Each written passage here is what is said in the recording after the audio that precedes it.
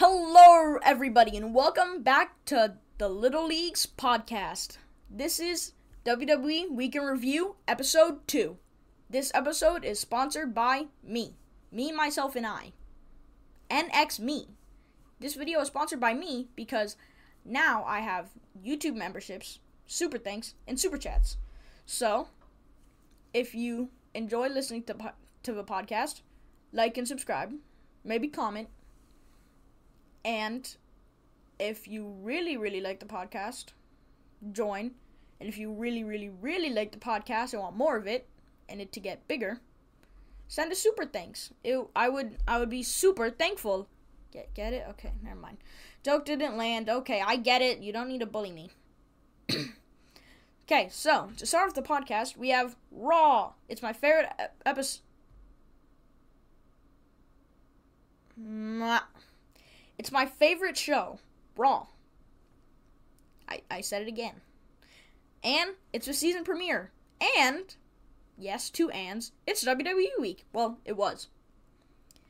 And we start off Raw with the boom! We're Costco guys. Of course we watch every single WWE live show. We're Costco guys. Of course we bought the Costco exclusive WWE Knuckle Crunchers. But seriously, it's the Wyatt Six versus American Made in a mixed 8-person tag team street fight. This match was crazy good, especially since it was the starting match. For the first half, the Wyatt Six were in control. But then, I'm not even recording this on my iPad. But then, American Made got the upper hand. But after a while, the Wyatt Six were back in control. And then, Uncle Howdy, who wasn't even in the match, hit Gable with his sister Abigail. Then, Loomis splashed Gable, and the Wyatt Six won. But this match was crazy. They're using every weapon, even the barricade at one point. But if this rivalry keeps going, maybe we'll see them at Bad Blood. Then, Finn Balor came out for some reason. Also, can someone explain to me why they made a shirt with purple and then just entirely removed the purple from their branding? It does not make sense. But pretty much Finn called Damian Priest a coward and that he is hiding from Finn, even though Finn is the coward hiding from Damian. Then, of course, Damian came out to beat up Finn. And they're having a match at Bad Blood. But then the Judgment Day came out and beat up Damian. Rhea even came out, but that didn't help. But there was a really nice moment where Damian laid over Rhea and protected her from getting hit. But when you see Dominic in the back looking, he seems a bit sad and sorry for Damian and Rhea. But I don't think it meant anything. I think he was just like, oh, those are my old friends. Those are my real life friends outside of wrestling, and they're kind of beating them up a lot. But then Jey Uso came out, yeet, and he had a metal chair. And the Judgment Day scattered because they know they can't beat the yeeter Jey Uso. Jey and Rhea even held hands. So cute. Yeah, Jey was trying to grab Damian, but Damian was like spasming out and shaking, and yeah, he was definitely badly hurt from the attack of a Judgment Day. Then we had the Witches against Jade Cargill. How has Marvel not sued WWE yet? And Bianca Belair. Just know, I hate the Witches, Isla Dawn, and Applefire. I saw them at NXT. I don't like them. But I knew Jade and Bianca were winning, so it didn't matter. So my face was glowing when I saw they won. And I predicted it right. Also, they have changed every single belt except the Women's Tag Team Championship. So yeah, those belts are definitely unique. I don't think they look bad, but they're definitely not my favorite. Then we had Bret the Hitman Hart, who was rudely interrupted by Gunther, who even said he is better than Bret. Come on, Gunther. Can't be doing that. But Sami Zayn came out and challenged Gunther again after defending Bret. And Sami just wants that championship. He tried to get it again. But Gunther said no, until Bret said, and I quote, "That doesn't look like a champion to me. That looks like a coward. That looks like a dirty, yellow coward right there walking back to the dressing room. A gutless, yellow coward." Then, Gunther turns around, and Sami exits the ring. And then Gunther tries to swing a punch at Sami, but Sami blocks and answers with many hits and attacks until security pulls them apart. So hopefully we'll see Sami Zayn versus Gunther at Bad Blood for the World Heavyweight Championship. I don't know if Sami would win that, though, but I just don't like Gunther, so I hope he wouldn't. Then it's the DM hunk Drew McIntyre, and he talks for a while, even talks to and about Wade Barrett. Then Adam Pearce comes out to give everyone some news, including Drew. CM Punk is not done, and he is not done with Drew McIntyre. And at Bad Blood, It will be the tiebreaker. It will be CM Punk. It will be Drew McIntyre. It will be the end of CM Punk and Drew McIntyre's story. It will be Hell in a Cell. I did better last night. Then backstage earlier, LWO and the Judgment... What did I say? Then LWO and the Judgment Day were yelling at each other. And it's Rey Mysterio versus Finn Balor, with both factions banned from ringside.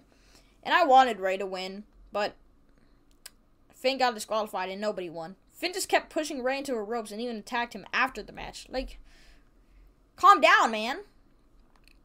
Then we have a great match and main event. Okay, I'm going to be honest. Hulu, cuts things out, so I might have skipped a match. Sorry. The Fatal 4-Way match for the number 1 contenders match. Why did I... Okay, my notes suck. The Fatal 4-Way match for the Fatal 4-Way match to be the number 1 contender for the IC title. I am the number 1 Jey Uso fan, so I was rooting for him the entire time. And this match was crazy, especially because Braun Strowman was in it. Reading my notes, give me a second. But it ended with an Uso splash in a 1, 2, 3, ding, ding, ding. And here is your winner, and the number 1 contender for the Intercontinental Championship, Jey Uso. It's just me, Us. Day 1, it's just me, Us. Day 1, it's Jey. Light them all up. You know me now, Us. And then SmackDown. Before I start talking about SmackDown, I cannot stand this new logo. It sucks. Also, why is every currently running WWE show going away from Hulu in 12 days? It doesn't make sense. We started the show with Triple H saying nothing that important because it was short. Really short. But then we get Solo Sikoa versus Cody Rhodes for the Universal Championship in a steel cage. I really bet Cody on this one. Yeah, Cody won after delivering crossroads to Solo. I was expecting Jimmy Uso to come back, but he didn't, so I'm a bit sad about that. And the Bloodline came out. Of course. Where are you, Jimmy? Where are you? Rikishi said you were good to come back. Bloodline beat the heck out of Cody. Jacob even went to the top of the steel cage, but before he jumped, Roman Reigns entered the arena part. He came out, and everyone was just staring. And the Samoan Werewolf, he climbed down, and then once Roman got to the door and inside the ring, he closed the steel cage door and beat the crap out of the Bloodline until Solo came from behind and Roman got beat up again. But then Roman got the upper hand and fought the Samoan Werewolf, and Solo dragged him out of the cage. He dragged Jacob out of the cage. But then the Tongas attacked Roman, which is so annoying. Meanwhile, Cody is like, shh, shh, shh, until he got back up and fought with Roman. Will they become a tag team like Cody and Brock Lesnar did a few years ago? Also, please give Roman a match and have him win, please. Also, bring back Jimmy. But we are getting a match at Bad Blood. Cody Rhodes, Roman Reigns, Solo Sikoa, Jacob Fatu. Then it was Michin versus Piper Niven. I expected Niven to win just because someone would interfere, but Michin won. And Chelsea and Piper beat up Michin after the match. Just great. Just have Michin tag with someone to fight Pepper and Chelsea. Wait, Pepper? No, Piper. Peter Pepper, Pepper, pipe the pickled pepper. Pickle. I hate pickle. Yeah, we need someone to tag with Michin and fight Pepper. I said Pepper again. We need someone to tag with Michin and fight Piper and Chelsea because that's the only way it's gonna have a match ending with no one getting fought afterwards. Then we had a great and funny match. Kevin Owens with his mystery partner. I'm guessing Randy. And they're going up against Grayson Waller and Austin Theory. I had KO winning. And KO's partner is who now? Ricky? Who are you? Where's KO's real partner? I'm so confused. Oh, he's here. Great. Get out of here, Ricky. KO hit Ricky with a stunner and said, thanks for coming. That was the start of the funny. Yeah, I was right. His partner is Randy. Randy and KO got the win. But the match ended in a very funny way. Both KO and RK... I put it in my notes like KO and RKO, but it doesn't make sense. The match ended very funnily. The match ended in a very funny way. Both KO and Randy hit vintage Randy Orton on A-Town Down and Under. Then KO and Randy did the thing where Randy slams his hand on the floor 3 times. Like, "Rah, rah, rah." That's going to be so loud. And KO did a stunner on Theory, and Randy did an RKO on Waller, and they won. I would like to say Theory is the best wrestler at selling moves because, geez, every time he gets hit with a stunner, he flies. So, if Javon is bouncy, Austin, he's flying. And KO thanked Ricky after the match, which was funny. Then Nia Jax came out and started saying stuff I don't care about because I don't like her. We learned that Nia will defend her title at Bad Blood, but who is it? It's Bayley. Yippee! OMG, Tiffany, get out of here. Get your goofy Barbie butt out of the arena now! And Bayley was trying to pull Nia and Tiffany apart, but sadly, it did not work. Then Naomi came out and skipped the whole part where she says the letters in her name. N. A. O. M. I. Yeah. But wait, Naomi also wants the title. So, who's going to fight Nia at Bad Blood?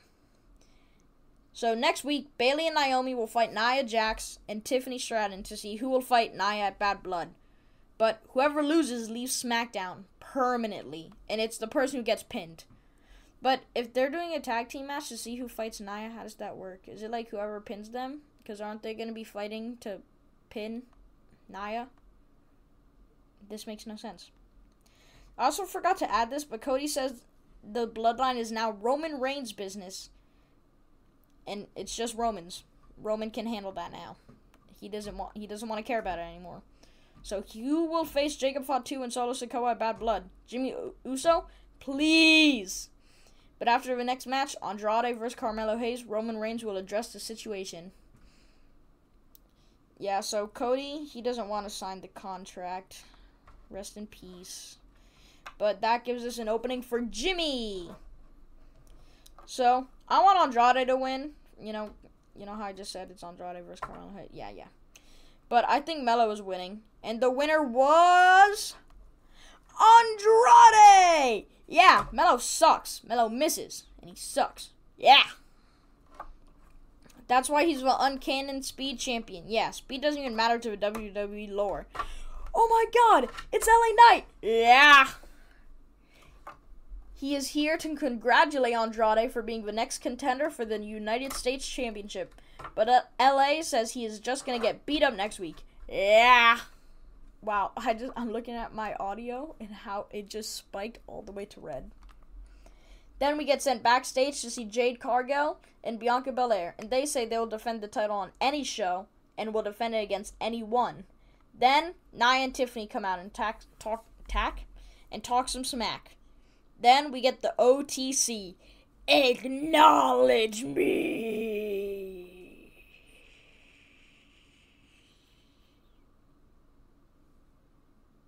What does he have to say? Who is his tag team partner at Bad Blood? Jimmy Uso, Jey Uso, Sami Zayn, Paul Heyman? Here's a brief summary of what he said. Or, you'll find out. Okay, before I go to that, they put on screen where, like, you see the ad, and in the smaller screen, you see the show, but you can't hear anything, so Roman was just walking around in the ring for 5 minutes during the break. But then finally, once it ended, this is what Roman had to say. And I quote, "Some things change, but not me. I don't need a partner. I definitely don't need the help of Cody Rhodes. If I have my family's Ulafala or not, I am the tribal chief. I'm not the original tribal chief. I am the only tribal chief. This is my ring. This is my WWE. This is my show. That was not quoted entirely. I think I skipped some parts, but, the show was going by really fast. Then Cody came out. Whoa! What's Cody has to say? And I quote, "Your ring? Your WWE?" Well, it was, but it hasn't been since WrestleMania. And Cody and Roman stare each other down. And Solo Sikoa. And the Tonga's from behind. Again, I swear. And Cody gets the upper hand because he is the best, and so does Roman.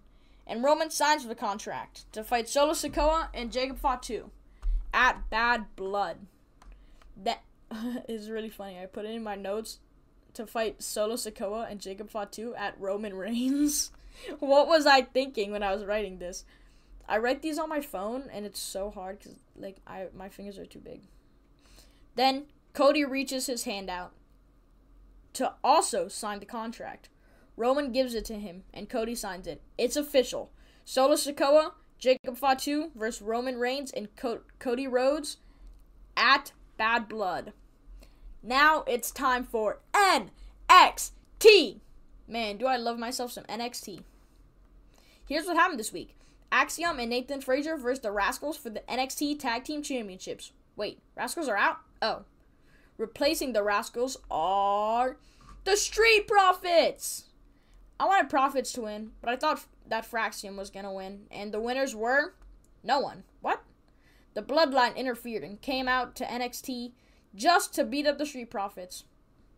By orders of the Tribal Chief. Man, it was cool to see them in person. Except Solo he didn't go. But, I don't like him anyway, so. Then we had Julia versus Chelsea Green for the number 1 contender to NXT Women's Championship. I had Julia winning this one, and I was right. This Tuesday will be the contract signing between Julia and Roxanne Perez. I'm excited to see that match in October, but I don't know if Julia's going to win. Well, they did make Ethan Page champ after only 6 weeks. So, anything could happen. Then, the ruler of NXT, Oba Femi, fought against his mystery opponent. But who will it be? I heard someone saying it was going to be Omos, but somehow my dad predicted it. Oba Femi's opponent is TNA's own Hammerstone. I was expecting Hammerstone to win, but it seems no one could pin the ruler because Oba Femi won and beat Hammerstone. And then we had the TNA Knockouts Open Challenge. Jordan Grace versus who now? It's Sol Ruka. Yeah. Why did I say who now? Hey now, you're an all-star because you came on. Technically, I skipped a whole line. I expected Jordan to win, but did she? Technically, she did. Because no one in the end... never mind. Because in the end, she kept her title. But no one got pinned. Jordan slammed down Sol, and the lights cut out. Everyone was going crazy, thinking someone new would come out. But no, it was just Wendy Choo and Rosemary. I hated this outcome for the match, saying that they have no beef with Jordan Grace or Sol. At least I think, because Rosemary's on TNA. I don't watch TNA, because I'm not paying money for that. So, this was just stupid. I was genuinely disappointed and upset when I saw this ending. Then, Hulu skipped the match between Ridge Holland and Duke Hudson. But Ridge won and sent Duke home in a stretcher and broke his trophy more. So, let's just say Andre Chase and Duke Hudson are together again. Together again. Man, it's good to be together again. Oh, Hulu also cut out Javon Evans' Heritage Cup match. I wish Javon won, but no. Charlie Dempsey is still the Heritage Cup champion. Wes Lee also said something into the announcer's mic, but I couldn't find it. I swear, if Hulu cut another thing out. Man, guys, we're gonna have an actually long episode. Let's get a round of applause, but I gotta be quiet because my dad says I'm too loud. Okay, there we go. Then it was the main event. Butch versus Trick Williams in a last man standing match. This match was awesome. I predicted Trick winning. Here are some cool things about the match. Butch and Trick jumped off that big tower in the corner and went through a table. And there were many times where the ref counted to 9 and someone almost lost. But they got back up again. Trick got to 9 like 5 times, I swear. But after they jumped off that tower thing, Ethan Page came out to help Butch up. But Trick sent Ethan through a table, and Butch laid down for 10 seconds. And Trick Williams was the last man standing. So next week, we have the contract signing between Roxanne Perez and Julia, and contract signing between Trick Williams and Ethan Page. But wait, there's something else? We're gonna have CM Punk live. Let's freaking go. I'm gonna be there. My dad's literally getting to NXT at 2 p.m. so that we get like the best seats in the whole wide world. We're gonna be the first in line. They start boarding on the bus at like 5:30. I think he's gonna be alone for a long time. He's gonna have to like get a lot of food. Oh, I have to restart my computer. But that was all for the Little Leagues podcast.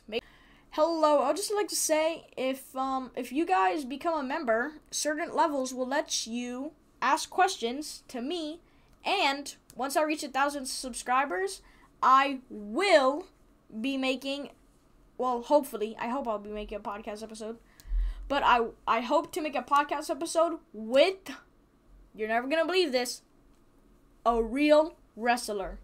Yes, I know, crazy, but if I am able to, that's why you want to become a member. You can ask me questions. You can ask wrestlers questions. You can get special emojis. You can get a Discord server, an exclusive one. You can play video games with me if you have a high enough level. Let's see, what else can you do?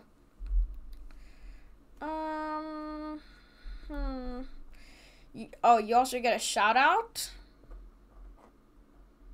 You get early access to any videos that aren't podcast. You get member only videos. And yeah, that stuff. So that's why you should become a member. Yeah, guys, become a member. And let me get a new microphone, 2 more microphones, so I can get special guests. 1 special guest, and get my friend on here. 'Cause yeah. So you can become an awesome sauce person for $2.99, a super awesome sauce person for $6.99, or an ultra awesome sauce person for $14.99. Yeah, they're pretty expensive. Or you can just do like a 99-cent super thanks or a 1 cent. Anything helps. I'm gonna be homeless. I'm just kidding. I have a family, guys. But yeah, this is gonna be stuffed in somewhere in the podcast. So yeah, bye now. Go back to a normal podcast.